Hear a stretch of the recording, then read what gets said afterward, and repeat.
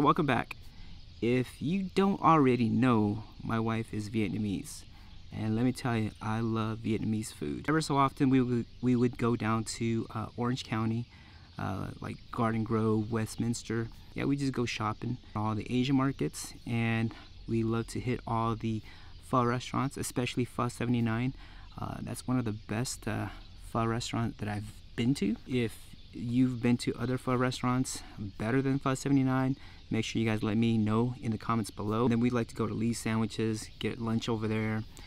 You know, just stock up with all kinds of Asian food from the Asian markets. One of the things that we love going to is the bakery down there in Garden Grove, Van's Bakery.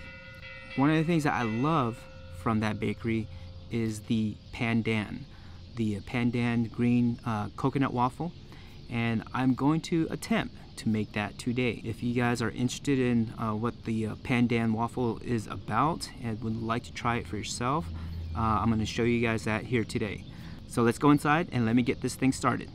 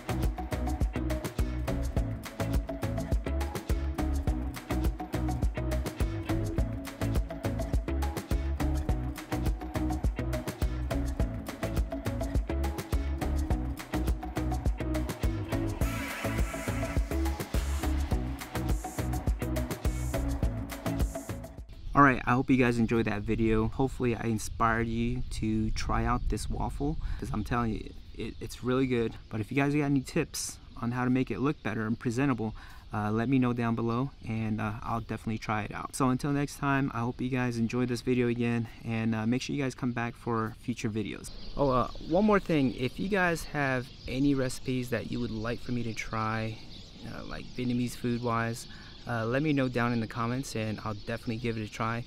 Again, I'm no chef or anything, I don't normally cook, but yeah, I'll definitely give it a try. So make sure you guys let a comment down below. I'll post up my final recipe for whatever food that you guys put down there.